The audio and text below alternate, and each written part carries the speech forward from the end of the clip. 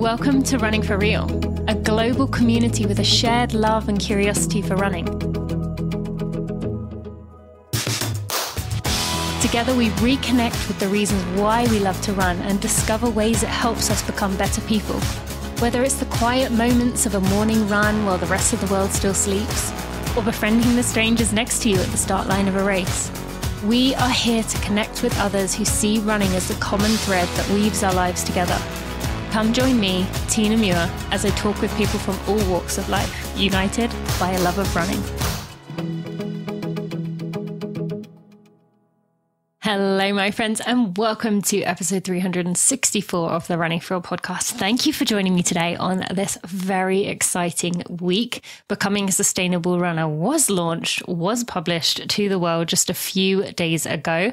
And today, rather than going straight to another regular episode, I wanted to allow you to listen in to a conversation between Zoë and I where we reflect on this experience and we talk about the struggles and we talk about some of the really difficult things that we went through together and how we grew, but also how we struggled our way through. Because I know it's very easy in these moments to see people smiling and on podcasts and saying, oh, my book is here, wonderful. But also to recognize that there is, as always, with everything, there are challenges and struggles and hard things to go to get through that moment. And so I really wanted us to take that moment on that day, even though both of us were feeling kind of frazzled from trying to juggle all the different things we were working through. So you could really get to hear us connect and hear what we have learned from this experience. So before I get to that, I just want to ask you, if and when, once you receive your book, especially if it is from Amazon, and you are able to leave a review on Amazon, if you email sally@runningforreal.com after you leave your review and it shows up on the website, so sally@runningforreal.com, and I will put a link in the show notes, we will give you either a marathon training plan, a half marathon training plan, or a free audio series, all for free. You can pick one of those, whichever one of these you want in all the different levels. It can also be a life happens plan. Basically, you'll get to pick one of the items on the Running for Real website when you send a screenshot of your review and show us that you left a review on Amazon, because reviews in the first few days or first few weeks are critical to whether Amazon pushes the book in the months and years to come. So I really appreciate you doing this. I wanted to give you something. If you are someone who has already purchased the book, you are such a gift to me, and you are a huge part of why this book has been able to come together. So thank you. And I wanted to show something, give you something to show you how much I appreciate you. So email sally@runningforreal.com. That's FOR, runningforreal.com, with your screenshot of your Amazon review. And we will send you a link to whichever of those products you want from the Running for Real shop, either the training plans, the audio series, Overcoming Amenorrhea, if you prefer that book. So let's get to the interview with Zoë. Thank you to 2Before for sponsoring this episode of the Running for Real podcast. I'm excited to introduce you to 2Before, which is a sports performance superfood made from one of my favorite flavors, the blackcurrant. This is New Zealand Blackcurrant. It's a little bit sweet, a little bit tangy. This berry is going to help you perform better and recover faster by optimizing blood flow efficiency, priming your body to manage exercise-induced stress, something we could all use and appreciate. Now, this is the result of over 10 years of research and development. 2Before products are here to enhance your pre-workout nutrition. I have been using it for the last few months, really loving getting to know these products, getting to use them before my workouts. I have really been enjoying the blackcurrant flavor. That is something in England we had a lot.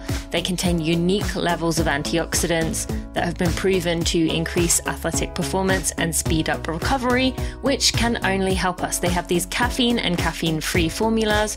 It's clean, it's not got any crash energy. I love to use it with 4 to 8 ounces of water. You can either mix it with other drinks, and that is absolutely fine.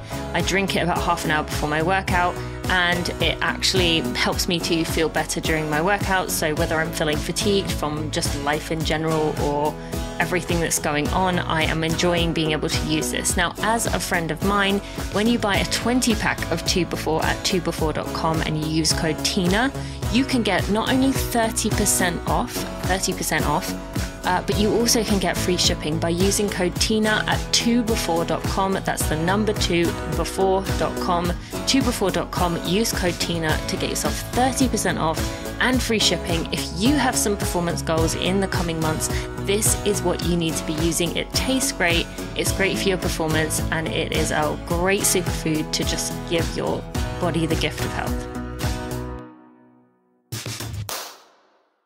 Zoe, my dear friend, it is pub day for us as we are recording this. And can you believe this day is here? I can't believe it. Out in the world. I mean, I was reflecting on like my earliest memory of actually starting this book. And I remember it being like in April of the pandemic. And I remember it, here in Colorado, snowing outside. I remember I like poured myself like a small glass of whiskey and I was like, I'm going to sit down and write, I typed out chapter 1 in a Word document. And then I was like, I have no idea what I'm doing. So I poured my whiskey out and then I got my notebook out and started like actually sort of trying to like do an outline rather than just hammering away at my laptop. But I mean, that feels like it was almost a lifetime ago. I know, it really does. Yeah. People ask me when did we start? And I'm like, I do remember April being a factor, but I really don't, even in this like getting this out process, I'm like, when were we in the thick of it? Because it feels like such a blur. Like I can't remember. Like I remember taking the cover photo with Tony in December, and we were coming up against the end. This was December 22. We were coming up against the end of it there, but then between that, it kind of is a bit of a blur as to when we were working on things. And both you and I have been juggling this, and we've talked about how many authors or people who write these books dedicate like a year's worth of their time to it. And you and I were like both just scrambling, trying to get this in and do this as the best we could. But also, as with the book, recognizing that it wasn't going to be what these people who can put, a full work year worth of time into, and being accepting of that. So today I want to do that, like actually dig into underneath and get to the very real raw part of us. That part was for me very hard, that I had to know that this book was never going to get to the level that I, for myself, wanted us to be at, because we just couldn't dedicate a year to this. So let's start with that. For you, as this book at where it is, how do you feel about it going out into the world at this point? I got my copy maybe a week or so ago, and I reread the book. And the whole thing? And I actually, I remember when I was looking at it in PDF form, I was just like, oh, this isn't what I want it to be. And I felt a bit more struggle, and I don't know if it's just like seeing it as like something you can hold, or if like maybe some, like some things like really kind of got changed from like the last, like the sort of like final manuscript that I had seen. It just like, it really was reading better to me. It was flowing better. I also have done a lot of work of like, just like acceptance in this time, but like it really hit a little bit differently the last time I read it. And so I'm really comforted by that. I'm comforted by how many people like have been enjoying it, and that things don't need to be perfect to be impactful and helpful and good. And, I think I think, you and I both are, I've jokingly called us perfectionists in recovery a lot of times. But so much of that recovery process is maybe like quietly hating a lot of what you put out in the world. Like, hate's a strong word, but like having really challenging feelings about stuff you've put out in the world because you want it to be better, and have maybe like a flawed perception of like how much time and effort you can realistically give to any one thing while running a business, while parenting, while training, while doing all the things that we're doing. That's so true. And I will say I do feel better, as I haven't read through it again myself, but after I read the audiobook, I felt so like, oh, this is not like more my own stuff. Like, oh, how did I not catch that? Like things that I had written run-on sentences, but seeing it in person and being like, wow, yeah, this is a big amount of work that we put in here. And it's interesting you talked about the perfectionism. And actually, I really love that you kind of admitted there for both of us about it, like you quietly annoyed at yourself, because it's like stage one is like you still are audibly angry at yourself and saying, oh, this isn't good enough. And then we've like, it's kind of like almost fake perfectionism in recovery. We are like, oh, I don't care anymore, but really I do. But we have been working through that. And this is something I've thought about a lot recently. I'm sure you've had the same, but I've had a lot of people come up to me over the last few months and say about writing a book. And they're like, oh, I've got this idea and I've done all this research and I've done this and I've done that and I've organized this and I'm using this app and blah, blah, blah, blah, blah, blah, blah. And I'm like, you just need to start typing. Like you can't spend 6 months of time doing all the research, all the prep, all of this, all of that, because you're just looking for excuses not to actually do it. And so that was where this really forced me into just doing that and then going in it from the other end. And so have you had a similar experience in that way of, you hear people say, if you shoot for perfection, you'll never get it out there. Oh, and yeah. I think like a Stephen King, one of my favorite writers and someone who's written really eloquently about writing, he says that the art of writing is the art of applying the seat of your pants to the seat of your chair. And I had a Post-it note above my desk for so long that just said ass in the chair, because that is so much of what this has been. It has been a lot of days of ass in the chair. And it's not super glamorous, and no one is going to like, I was just working on a piece for Free Trail about how one of the differences between ultra running and writing a book, even though they're both like kind of long-term grindy projects, when you're running an ultra, you've got all sorts of people out there supporting you, cheering you on, handing you snacks. And with a book, it's kind of just you. And like, thankfully we had each other throughout this process to encourage and keep going. And I felt a profound sense of accountability to you through this process. And you called me in more than a couple times, but it takes a lot of discipline to apply the seat of your pants to the seat of your chair day after day after day. And that's like, it's so much of just like, hammering away on the keyboard. Yes, so true. And there's so many moments for listeners where, I mean, we all have this in our lives in general, but in a book, it's so much easier to do, especially in those stages where you're editing and it's to not be like, oh, I really need to do laundry because I need this shirt for tomorrow. So I better do it now because or like, you know what? I think I'm hungry, so maybe I should get myself a snack, because if I'm fueled, then I'm going to be typing better. And then you get distracted by, oh, well, I'm down here. I see some crumbs on the floor. I'm just going to vacuum those up.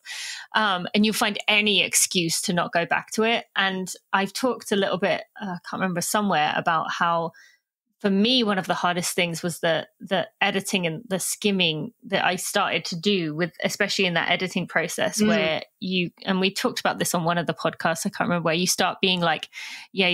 And you're not even reading it anymore, but you kind of become so numb to it that you can't take it in anymore. And that is when, for me, the excuses were at their highest, because I was like, well, this is good. I've read this, it's all good. But you can always go back and do it again, and you can always make changes. It's just so hard in those later stages where you are trying to remember what you recently read versus what you read in a previous chapter, and keeping it all organized it's a lot.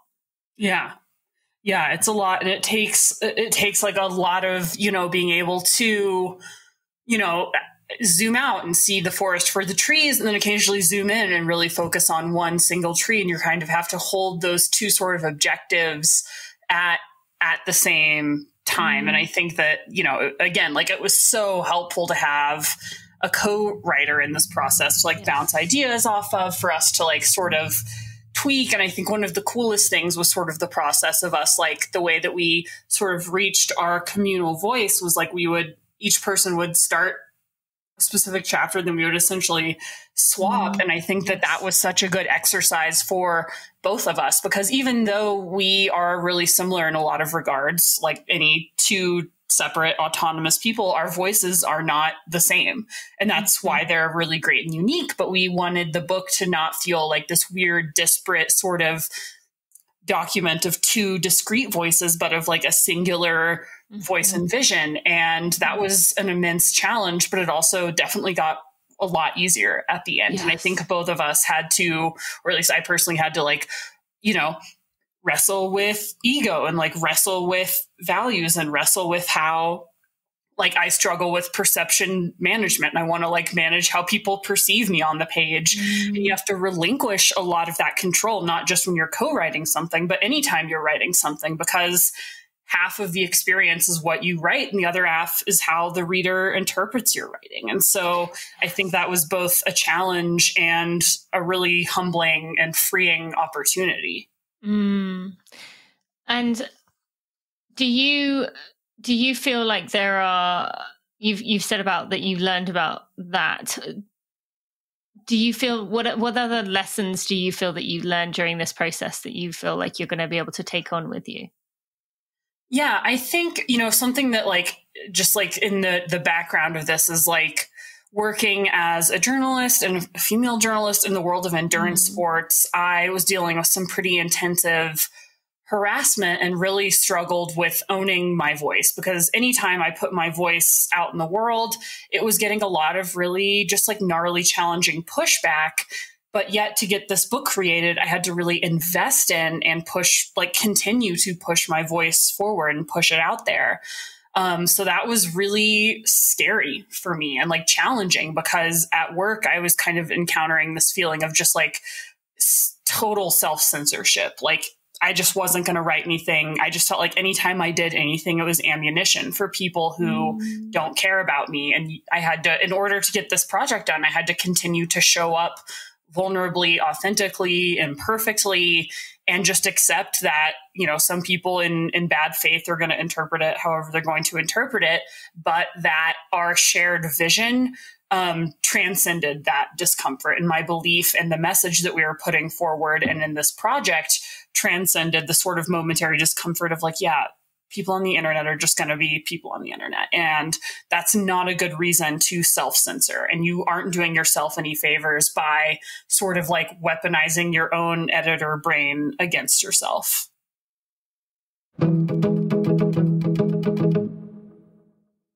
Thank you to Tracksmith for sponsoring this episode of the Running for Real podcast and for supporting everything that we are doing at Running for Real in terms of the work that we try to put out into the world. We try to give back, and I love that Tracksmith continues to support.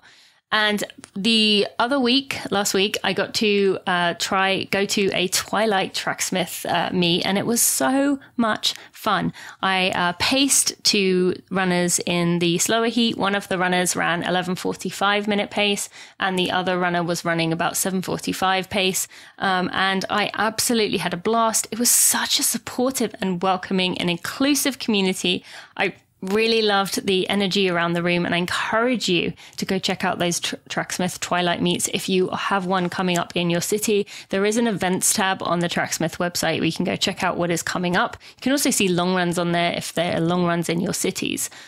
Finally, I want to mention just a few of my favorite items currently that I'm loving. I don't actually tend to get many of the newer items because, as I've mentioned many times, Tracksmith quality is so high that the items I've been using since 2019 are still performing exactly the same as well as they ever did back then. So I'm still using my same speed session shorts that I've been using for 4 years now. Also the same with the sports bras that they've sent me and the tank tops. I live in the various tank tops. I love the Session tank, the Horizon tank, the Twilight tank. I have all these tanks that I live in. The Van Cortlandt tank is a fun one. I definitely encourage you to go check out some of their tanks, some of their items that can be used in many of the different seasons. I love each of these for life, but also for running. And if you use code TINA-NEW, if you are a new customer, you can go to tracksmith.com/Tina. If you use code TINA-NEW, you can get yourself $15 off your order of $75 or more. If you are a current customer, you will give a donation and also get free shipping by using code TINAGIVE. And I want to encourage you to go check it out, because one of the things you'll hear Zoe and I talk about often is that buying quality items is one of the best things you can do environmentally. So getting these quality Tracksmith items will set you up for many years to come, mean that you don't have to keep buying new items. So if you are ready to get something new, head on over to tracksmith.com/Tina.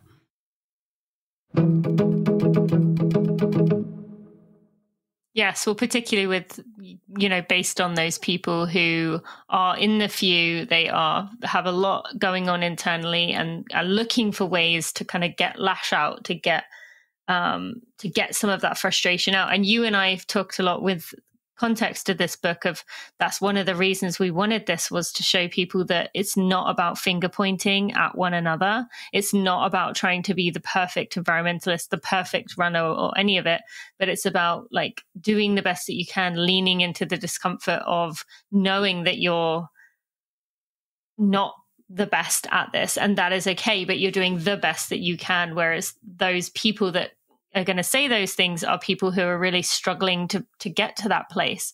But you're right, it is scary. And it's interesting, Zoe, I've talked a lot about this with other people, about how I'm trying, I wouldn't say bracing myself, but I know there are going to be some nasty comments coming our way. And that would be a good point for people listening to this. Like, if you can go leave a review, particularly if you brought this on Amazon, or if wherever you got it, if you can leave a review once you've read it, that will be huge for us, because there are going to be some nasty things coming our way. And whenever I say that, the person I'm talking to is like, "Oh, well, you don't know that." And I'm yeah, but I do. Every day of my life. Every single day, dude. Check out my DMs. Yeah. And so it's hard, because I think some people see it as like pessimism, like, "Oh, well, you don't know that yet." But then at the same time, that again, I feel like is a principle here, is accepting and acknowledging that you're not going to get this right. Things aren't always going to be perfect. Things aren't always going to be seamless for your training. And like we've talked about on other podcasts, about one of the chapters being when things are going on in your life, or where it's particularly hectic, like you cannot expect yourself to perform at your running at the highest of high levels if you are, about to have a baby, or if you are about to move house, or any of these big things that are going on, or even life stresses at work, or little things all adding up. And so I'd love to hear your thoughts on how do you balance that, like being realistic, but also being realistic with what's going to happen, but also maintaining that belief and positive focus in your life. Yeah, I think, something that's helpful for me is I've been with my coach, David Roche, since 2018. And that's obviously like a huge sort of principle that guides how he's been coaching me. And I think that it is sort of like a radical act of self-belief to be able to understand that stress is stress, and that the most productive training for any one point in your life isn't always the most you can tolerate. It's like what makes sense for that specific context. So like right now, life stress is pretty high, but I'm training for a 100. I'm not doing the mileage that, someone who isn't putting a book out, doesn't have a full-time job is doing. And that's not like a limitation. Like that is the best training for me. Like that is what I can do that will give me the best opportunity to show up at this race and compete to my potential. So I think it's like about telling myself the story, and also, again, like looking at the evidence that shows that the best training is the training that is grounded in the reality of your life, that's grounded in the reality of your physiology, and that you don't need to train like a pro to have great results. It would be great if I, didn't have to go to work, and if I could just take every afternoon to nap. But there's also a lot of the people that I look up to most in the sport aren't those people. They're parents, they're activists, they're lawyers, they're, folks that have a lot on their plates. And I think that helps me feel more mentally and emotionally connected to the sport. So yeah, it's always a struggle because I have a human brain that always wants to be doing more and more and more. But thankfully I have people that, love me and are there for me to remind me and like hold me accountable to that. Right. Like I always tell like the people that I coach, like we need to build self-awareness and figure out like what your growth edge is for you and lean into that growth edge. My growth edge a lot of times is doing less. So. Okay, let's talk about that growth edge piece because I love that. And that's one thing you and I have been very good for one another is pushing back, is pushing ideas, is helping one another to be the best versions of ourselves, not just within this context of book writing, but, as humans as a whole. I have really seen the importance of this in the last 5 or so years of finding people who do that and not just kind of, there's accepting you for who you are, but then there's also, I love you for who you are, but I want the best for you.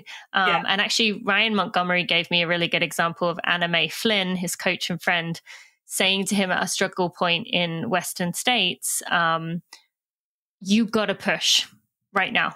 Like, and recognizing that he needed to be pushed in that moment rather than saying, okay, like you're doing the best you can, let off the gas. And that, allowed him to get through the part to where he was able to push on and finish seventh, and then, 8th overall. So I'd love for you to talk about that piece, because that's something that this friendship has really brought to me, is that growth mindset and knowing when to push one another and knowing when to just be like, just let's hold up and hold on through this part. Yeah, I think, I'll just acknowledge, like, it takes time. That wasn't what our relationship looked like 2 weeks in, but like, years along, you are that person for me. And I think you have sent some text or voice moves where you're like, Zoe, like, I know that you have stuff going on, but you've got to get this chapter done because you are not the only person working on this project. And I think that like, again, speaks to how well you know me, like sort of honors the like time and emotional energy put onto our relationship and shows that you like recognize my values of like supporting the team and not letting people down. So like being able to speak to like you, like motivate people according to their values, I think is an amazing way that we can show affection and love for folks, like saying like, I know what you're capable of, and that's not what you're doing right now. Remember why you got into this. Here's your value. Here's what I think you're really capable of. Let's get there together. I think is a language that, again, in relationships just takes a lot of time and takes like having been through challenge with people to see how they respond to challenge, how they respond to when you push them. Because not everyone is going to respond the same way to like, hey, now is the time to put on the gas.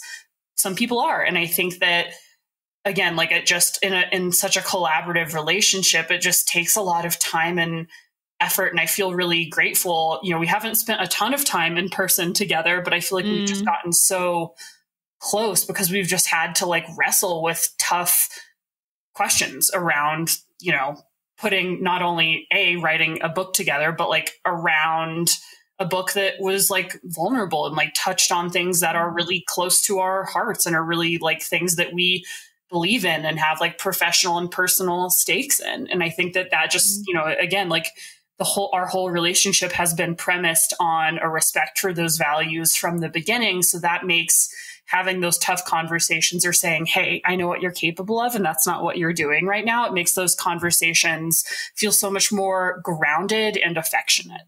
Yes.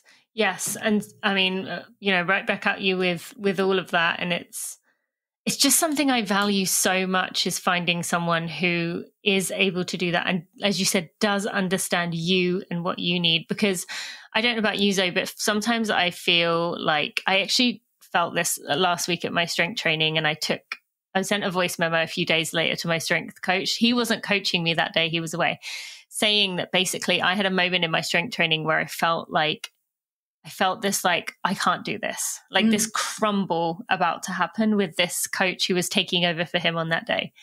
And so I recognized in that moment, like I was close to snapping in that, like how much mental energy I had to give. And so sometimes it is recognizing that someone doesn't need, you got this, like dig deep. Sometimes you need to just be able to say like, okay, that's what you got right now. Let's just take that, just do the best we can. But I find it such a fascinating thing that we can find friends and we can all find people around us who are able to give you that nudge, but also recognize your boundaries of where you need to back off, even if it means, you know, a not as good performance or something doesn't come out quite how you hoped. So I just find that such a fascinating topic, and thank you for your explanation there. Because I mean, like, you know that I love, as much as running, I love comedy, and I do both like stand up on my own, and I have an improv group. One of the reasons I love improv comedy, which is like a team-based comedy, is because I believe, because I've seen and experienced time and time again, that what one person can create on their own will just never have the same creative potential as what two people make together. And the tension of like having two different personalities, people, experiences, opportunities coming together to make something at the same time, like that will always be a much richer experience, not only for the, you know, the folks collaborating and creating together, but for the person experiencing that. Like that triangulation is always going to be kind of like a stronger, more compelling product than just what, you know, me shouting at someone, essentially. Yes. So true. And that's the beautiful thing that came out of this book, was us building on one another's words, building on the things that we didn't know about, you know, what one person would write on, like, oh, I didn't know that. And also we can add this in. And it really worked that way. So then I want to go into that. The book was broken into 3 parts. We did it as like an individual, lifelong runner, how you can have a good relationship to yourself, the sport. The middle section was about community, how that can level up your experience, how you want to give back, how you want to connect, how you want to build. And then the third piece was the environmental piece of you know, being a good environmental steward to our land. But I think most people thought the book was going to be purely about the environmental side. So that was something that really surprised me, that like people didn't think we would write about the other piece of sustainability. Yeah. What has that been your experience? And then what else has surprised you about this process? Yeah, I think particularly just because so much of my professional writing has revolved around the environmental side of things, or a lot of the work that I do more publicly, like my journalism. But as a coach and a runner, I'm obviously hugely invested in how, you know, like that sort of like individual thriving, that individual sustainability, and how that interplays with the environmental side of things and with the community side of things. Again, I always sort of describe our book as a 3-legged stool, and without all 3 legs of like self, community, and planet standing strong, then the thing doesn't really stand up. So our argument is premised on understanding that all of these things are interrelated and necessarily depend on each other. And I think that that's a really compelling argument. And I think it makes our book pretty unique, that we try to like put all of those things in context and in relationship with each other. And I think people are so used to seeing a book that only tries to like make one argument, like taking care of yourself is the most important thing, or taking care of your planet is the only thing that matters. We wanted to write a book that was like, yes, and to all of that. So true. And I love that. Is there anything else that you think that the listeners should know about this book writing process? Man, the process. It took us like a year longer than expected. Yeah. I think Do you remember when I said, I think in April, I was like, can we get it out in like January? And Michelle, our editor, was like, no. And then we were like, oh, actually, yeah, we'll be lucky if we finish this. I think we ended up finishing it maybe like 6 or 8 months after we first said when we wrote the proposal. Yeah. But, you know, again, like we just had I had multiple like sort of career shifts. You know, you're a mom, you ran a 50-mile race not that long ago. Like we have stuff going on, and it is what it is. And I think that looking back, I'm glad that things worked out the way they did, even though there were a lot of moments along the way. I mean, and, you know, I think you and I are both sort of like, our approach to a lot of things in life is that more sort of mastery, long-term approach. So it's not like a totally new experience for either of us to kind of just be sitting with that, like, I know this will feel worth it someday kind of feeling. Yeah. But there were definitely a lot of days where I was like, it will, right? Like, this is going to be good, right? This is worth it, right? Yeah, I definitely felt that too. Okay. I'm trying to think if there's anything else that people had said to me. I mean, the biggest thing was them saying, oh, that was another thing people had asked me to talk about here. I have said a few times in various places that one thing that's hard about releasing a book and it being a longer process is that we had to release, I think we maybe gave the final draft in where we could make a few tiny tweaks in November, was it? Mm-hmm. Somewhere around there, December. Yeah. And so it was like late, because I remember I was traveling to Mexico to race this 100K. I was just like, man, I have not set myself up for success here. I was like editing it by the pool, trying to like taper for this 100K in Mexico. And I was like, I feel so bad for Tina. When was that? It was at the late October last year. Okay, late October. Okay, yes. So that would make sense. But to me, I've said that I feel like I've grown and evolved, and there's some things that I would have maybe not changed, but enhanced. Just some things, especially with the sustainability side, that I feel are more important than I did back then, or things that I maybe went into a bit of depth on, like in my stories, are things that I would have done differently now. Have you had that experience of feeling like you've evolved since then?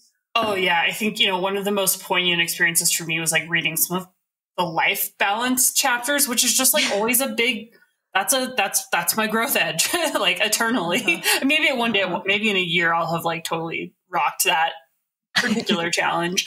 But I mean, I felt like going back and reading things that I had started writing when I was like 25, 26, I just felt a lot of affection and tenderness for that person.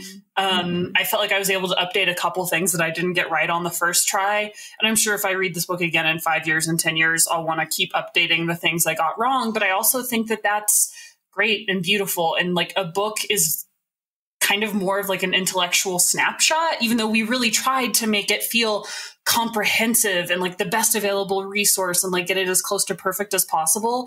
It is and will only ever be sort of like a momentary encapsulation of the people that were writing it. And like, we're very human, and we, even though we're like dynamic and changing, we kind of were who we were when we wrote it. And I hope that we keep growing and evolving as people. I really hope that we look back at it in 5-10 years and are like, yeah, I would have done a lot of things differently, but I'm proud of the effort I put into this. I also know that we're going to continue to evolve our thoughts and our work in this area and update our approach and ideas as new and better information becomes available. So I think we really did our best, and I'm so proud of what we did. And I really hope that we continue to push back against previous iterations of ourselves and like stay soft and open-minded in this space. Yes, that's so true. It is challenging in that way that as you said, it is a snapshot in time, and between the time when we handed it in to now, we are different people, growing people. And as you said, in 2 years, we may not even agree with some of the things that we wrote. We may be like, well, I don't know if I agree with that anymore. And you kind of have to stand by it in some ways, but that is the process. And on that note, I know the answer to this, but like, is this something you feel like you want to go through the process again? I'm talking with an agent later this week. I feel like that idiot who runs an ultra and is like barfing at the finish line and is like, I can't wait to do it again. Give me a computer to sign up for the next one. I need another. But it's so true. Like, I love what a long-term process this was. And I think I think a lot of runners, and you particularly, as you gear up for your next ultra, I think I love doing challenging things, and I love that process of just trying to master it. Like, I love the process of it. I know I'll never write something that I feel 100% happy with, but I know I'll probably never get tired of chasing that either. Yes. No, it's it's the beautiful thing about what we do together, but also just as we are as individuals. And I want to remind people listening that, like, even if you're not someone who ever sees yourself writing a book or sees yourself as that kind of, as we talked about, growth edge person, someone who strives to do more, it doesn't mean that you can't set some version of that within your own life, even if it may not be as big and lofty as what we're doing. And Zoe and I speak to that as well, that, you know, we are talking about these things, like concepts like not weighing your identity on your running or what you're achieving and what you're doing. But at the same time, we are kind of still falling for that trap of like ego tangled up in it. And of course, writing a book is always going to be in part about like the validation that you get from it. And so I hope that, again, we chose that word becoming for a reason, to show that we are not at the end point. We don't have this all figured out.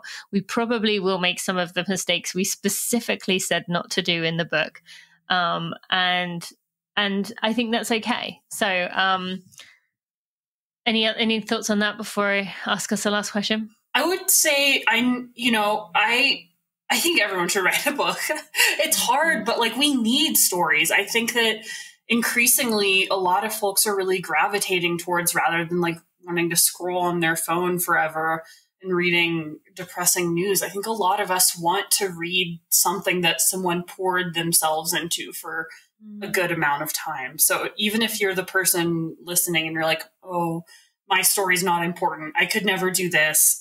I know for myself, I won't speak for you, Tina, but like I felt both of those things. I'm not important enough. I'm not good enough. My story doesn't matter a million times while writing this book. And here we are on pub day.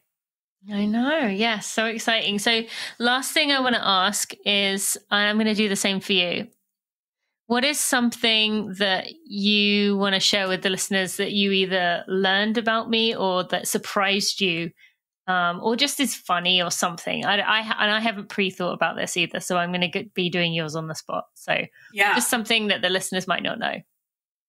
I think we were joking that we both, like, our birthdays are pretty close. We're both August babies and we're both Leos, which, like, as soon as I learned that, I was like, yeah, that definitely makes sense. Like, I feel like we both exude like big Leo energy. Yes.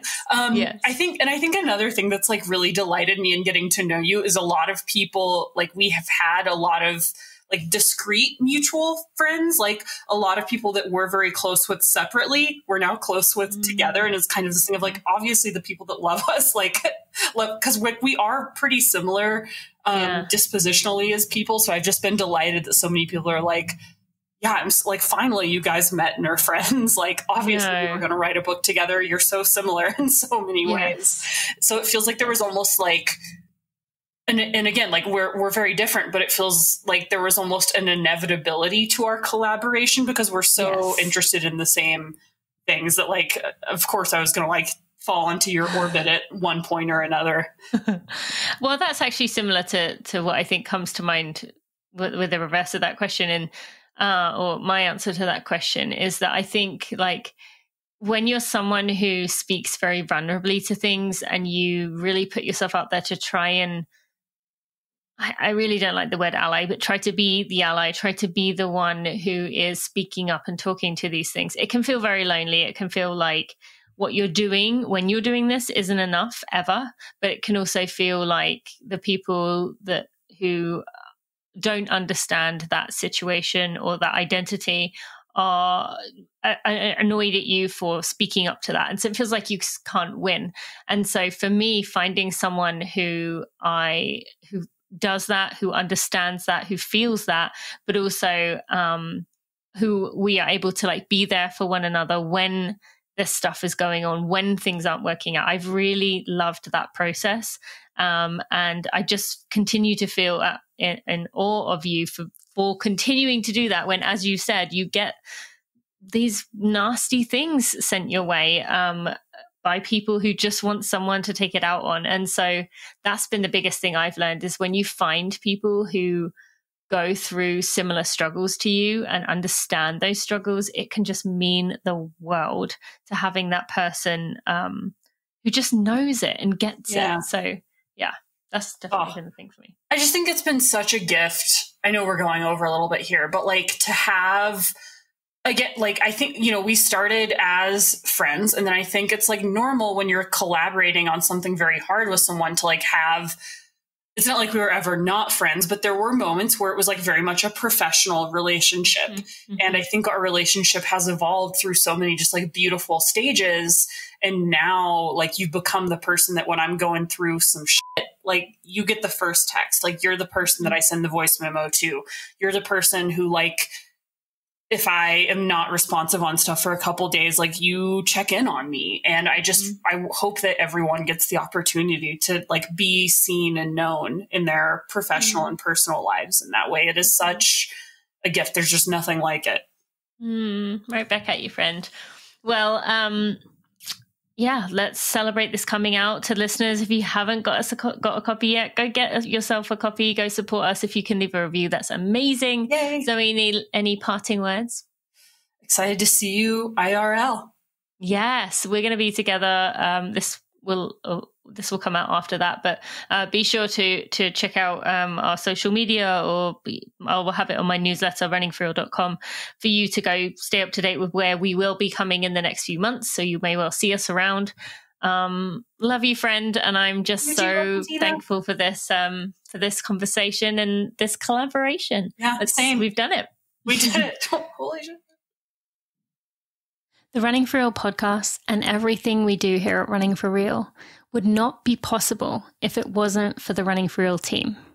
While I am the person who you hear from most often and maybe the face of the brand, the rest of our team are such critical pieces of what we do. And without them, I think I'd just be running around in circles with ideas. So I want to take a moment to thank our team. To Jeremy Nessel, who's been with me since the very beginning. Kat McKay, Sally Pontarelli, Kelsey Wang, Sandy Gutierrez, Louise Murphy, Andrew Basola, Alexandria Will, and Maria Vargas. Thank you to each and every one of you for all that you give to Running for Real and our community. I appreciate you, and I'm so thankful for having you as a part of the team. I really loved that conversation with Zoe, and as you can tell, we were both a bit tired, but we really wanted to make time to talk through the launch and how we were feeling and what we learned in that moment on the day that it came out. So I hope you enjoyed that episode, and reminding you once again, if you go leave a review on Amazon and you screenshot, send that over to Sally at runningforreal.com. We will send you one of the training plans, one of the audio series, or Overcoming Amenorrhea if that is what you want, whichever one of those you want. Send an email to Sally and we will get that right to you as a massive thank you. I also want to encourage you to go check out our sponsors for today. You can get 15% off at tobefore.com, and to Tracksmith, if you are a new customer, you can get 15 off $75 or more by using code TINANEW. Or if you've already purchased something from Tracksmith, use code TINAGIVE and it will give you free shipping, and you will make a donation. We will make a donation on your behalf. Go to runningforreal.com/episode 364 to find out all that information, and I will see you on Monday for a Together Run.